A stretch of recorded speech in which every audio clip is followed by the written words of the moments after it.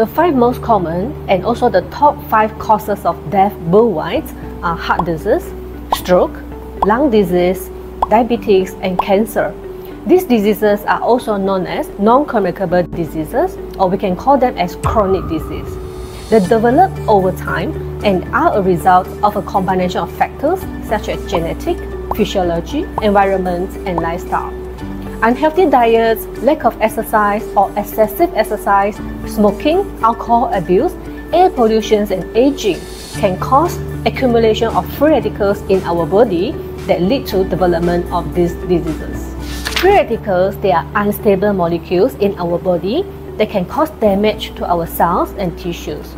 These molecules, they have missing electrons in the outer shells and making them very reactive. In order to make up the electrons in the outer shells, they react quickly with the nearby tissues and cause a chain reaction known as oxidative stress. When a lot of cells are being damaged in our body, this can cause various health issues. If the free radicals damage the lipid cells or the fat cells, it might cause cardiovascular disease, diabetes, and atherosclerosis. If the free radicals damage the proteins, it might cause wrinkles and aging.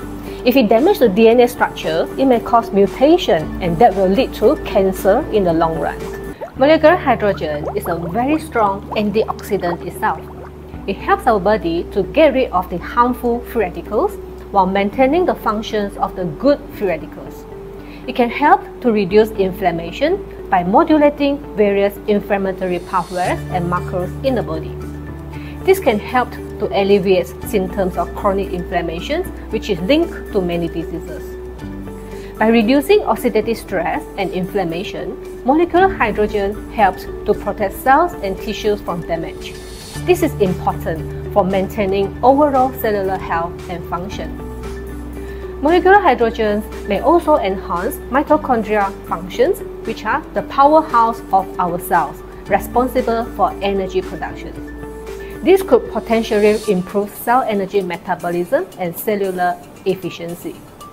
Some studies indicate that molecular hydrogens can protect our neurons from oxidative stress and inflammation, which could be beneficial in conditions such as Alzheimer's disease, Parkinson's disease, and stroke.